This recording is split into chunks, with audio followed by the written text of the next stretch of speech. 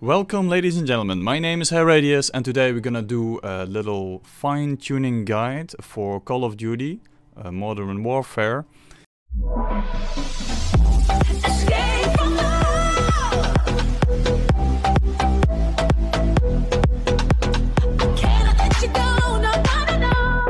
Let's be honest, we all love playing this game, but it's riddled with bugs. It's, in my opinion, one of the worst optimized games of 2019. I love playing the game, but since the beginning there were a lot of bugs, hiccups, stutters, and so on and so on.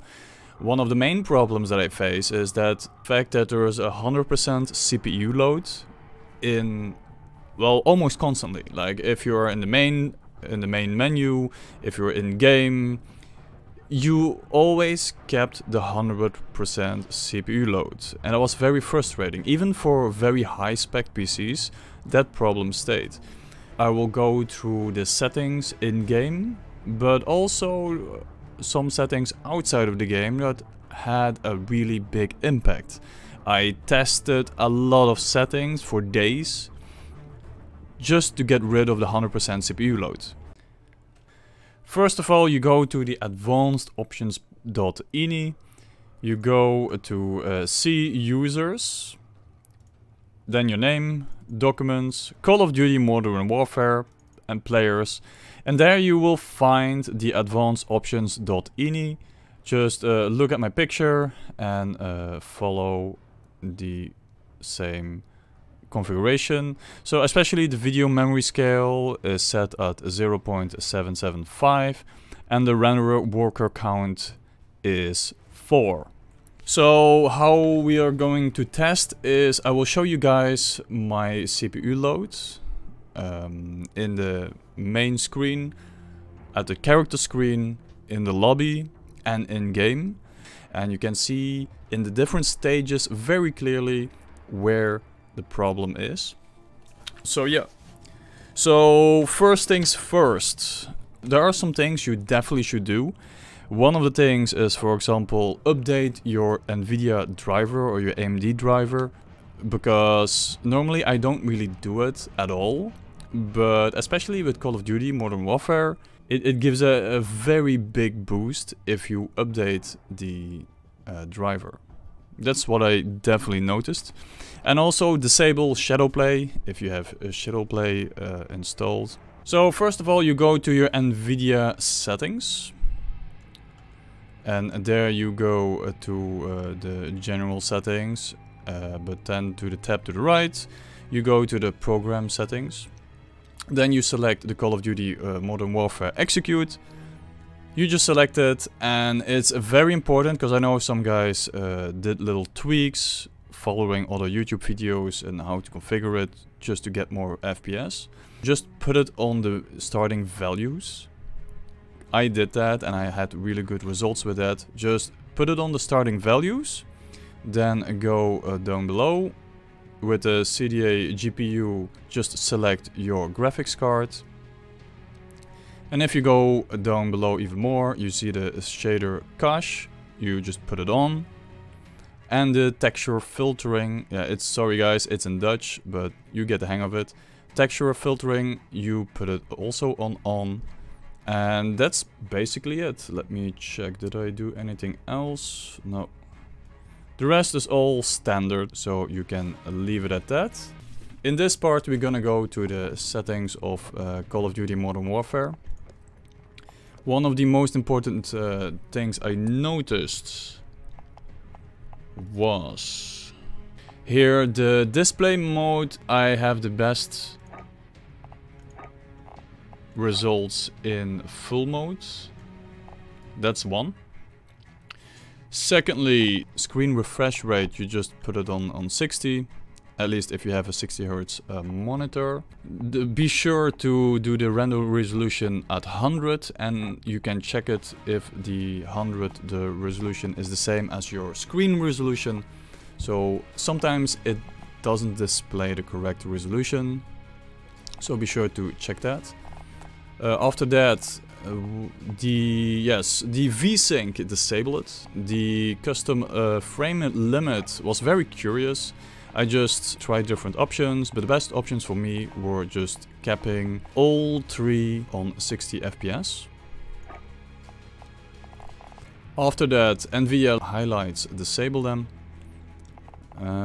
Let's see, the texture resolution on normal, texture filter anisotropic on normal, particle quality low, you can put this on, tessellation near, shadow map resolution normal. In the settings that I told you before, you should enable the cache, and here also enable the cache spot shadows and the cache sun shadows. Why is that? Because it stores the cache to speed up the rendering of the future frames. Yes, you need more RAM, but it should improve your FPS, or at least do not give you the 100% CPU load. That is the main thing where we're going for. Not so much for the FPS, that's just a bonus, but especially to lower your CPU load.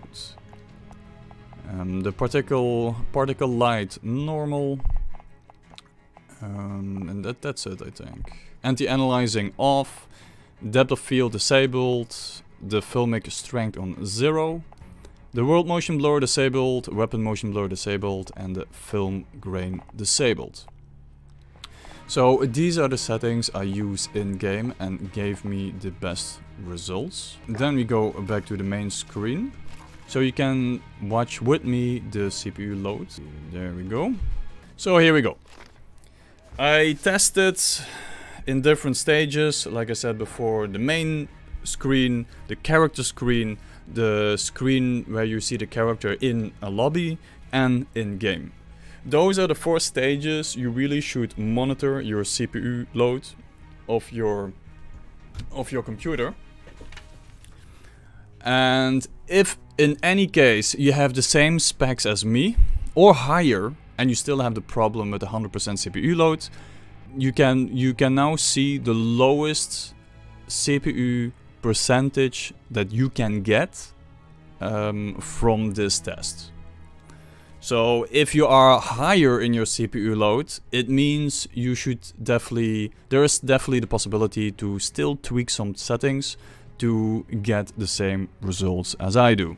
So in the main screen, like you can see if we just wait a little bit, normally it goes down to around 20%.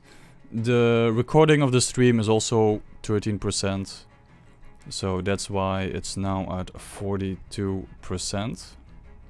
But even though it's 42%, it's no 100%, which is good. After that, you click in the multiplayer. And there you always have a spike. 100 CPU load. After the spike, it will drop down again, as you can see here. So now we're going to go in-game, and you guys can see my CPU load.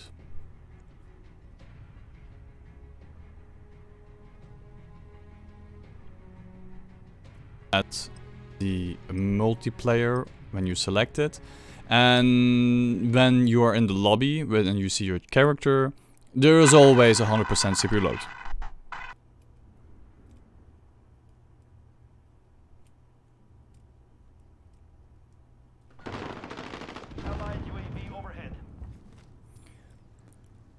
Okay, so we finally are in a game. I will show you guys now. Normally you always get a 100% CPU load problem because again for the badly optimized game at the moment. I must say with every patch it gets better and better. In the beginning when I just got the game, it was a slideshow with a lot of graphics misformed and stuff like that. It was horrible. But with every patch they're bringing out, it's getting better and better. So I do have hope for the future. As you guys can see, it's very, very extremely smooth. It's very smooth even. But very important is, if you look at the CPU load, it's not 100% anymore. So normally you get around 66%. So 66% from 100% to a 66% CPU load is what you will be able to get if you follow the settings that I had in game. So I do hope it helps all the people that have this 100% CPU load problem. If it helped you, please let me know in the comments. If you like this video, please comment and follow me on Twitch, Twitter and YouTube. And till next time, take care.